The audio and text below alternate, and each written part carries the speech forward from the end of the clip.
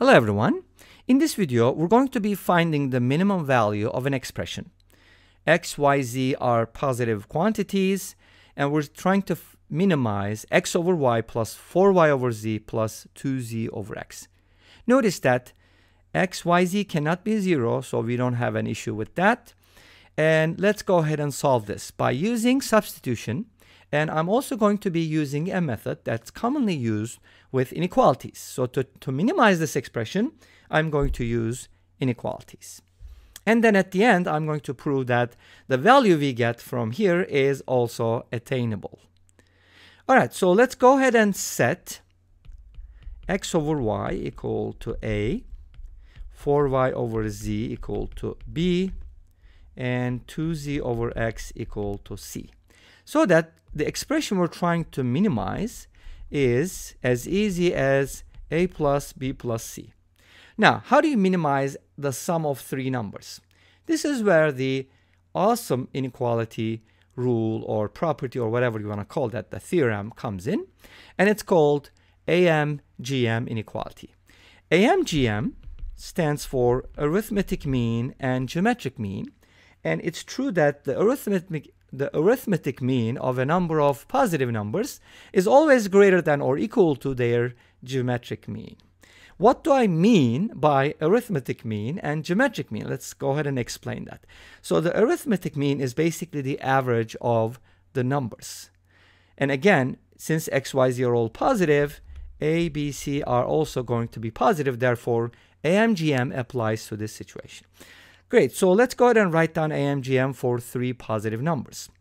The arithmetic mean, or the average of three numbers, a, b, c, is the 1/3 of their sum, and this is always going to be greater than or equal to the cube root of their product, which is the geometric mean. So in other words, the geometric mean of n numbers is the nth root of their product, and in this case, we have three numbers, therefore we use the cube root. So I believe we proved this in another video, how to prove this type of inequality. You use a really interesting identity with cubes, and we also, I think I've also made some videos on that topic as well. So this should be familiar to you if you are familiar with the channel. All right, so let's go ahead and see how we can use this to our advantage. Notice that x over y is a, and everything else is right there. So let's go ahead and plug it in, right? So I'm going to plug in all these values. So a is going to be x over y, and then b is 4y over z, and c is 2z over x. So I add them up and divide by 3, and this is supposed to be greater than or equal to the cube root of their product. Well, this is where the fun part starts, because when you multiply these expressions, pretty much all the variables cancel out. That's what's really cool about AMGM, is that you get these expressions and you can easily compare them. So here, obviously, x, y, z are all different from 0, so I can go ahead and get rid of them. X cancels out, y cancels out, and z cancels out. And that leaves us with 8, but it's the cube root of 8. Therefore, this is equal to 2 on the right-hand side. And this is what we are trying to minimize. So we can go ahead and write this as an inequality. X over y plus 4y over z plus 2z, or not 2z, over x is greater than or equal to 3 times 2, which is 6. So it looks like our expression is always going to be greater than or equal to 6. Therefore, can I safely say that 6 is the minimum value, right? Here's one thing we need to check. Is the value of 6 attainable, meaning that for certain values of x, y, z, can we get the sum to be 6? That's what I'm going to check next. So the question is 6 attainable? And by AMGM, it is attainable because if a equals b equals c, then our inequality turns into a plus b plus c over 3. I can basically replace b and c with a. That gives me a. And obviously, that is the cube root of a. Or you can write it as a, b, c if you want, because they're all equal. Their cube roots, the cube root of their products is going to be a. Make sense? Okay, so in order for that inequality to turn into an equation, they all have to be equal. Let's go ahead and check if these three values, x over y, 4y over z, and 2z over x, be equal to each other. And for that to happen, x over y equals 4y over z, and that equals 2z over x. In order for this to happen, I'm just going to set this like I solve this as a proportion problem. Set all of them equal to k, where k is a constant, right? And obviously k is different from 0.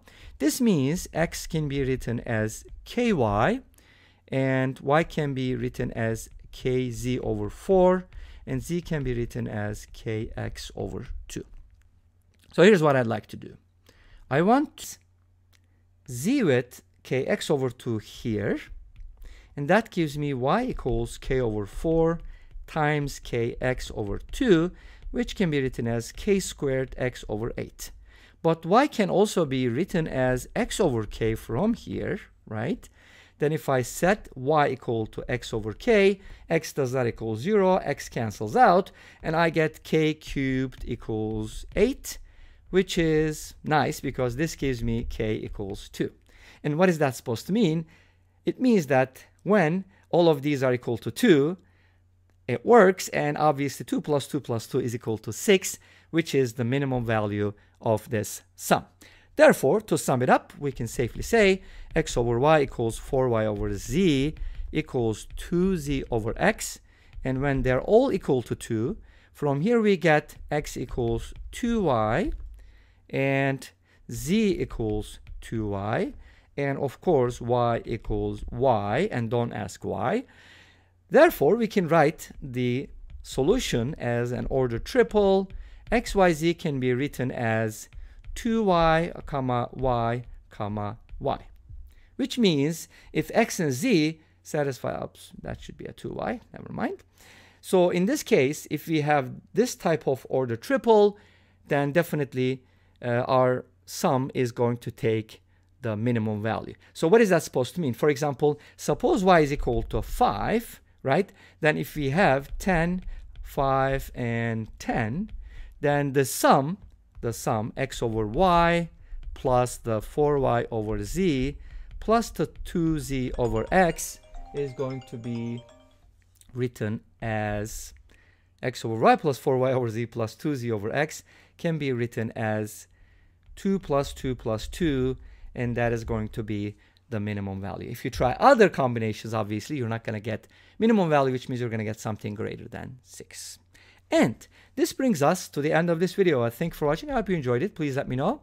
Don't forget to comment, like, and subscribe. I'll see you tomorrow with another video. Until then, be safe, take care, and bye-bye.